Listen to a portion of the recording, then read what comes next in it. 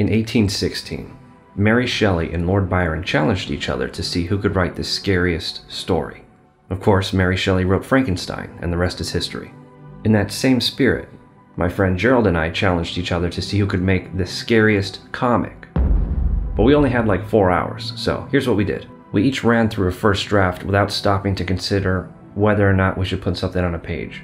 It was a rapid prototype phase. And after that, I went back and developed the ideas that I thought were good, and I'm really happy with how the story turned out. And you can go ahead and read it. So check it out and let me know what you think of that. Honestly, I've had writer's block all year, so it felt great to just get some shit on paper. You know, there's a story that gets thrown around. I don't know if it's true, but supposedly there was a ceramics teacher who divided his class into 2 groups. One would be graded on quality, and the other would be graded on quantity. So naturally, half of the class sat around thinking about what the best ceramic would be, while the other half just banged out a lot of stuff without thinking about it.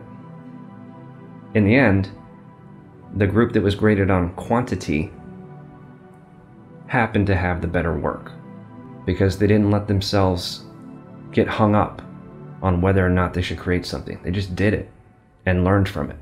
I gotta do more of that. I think Gerald came to the same conclusion.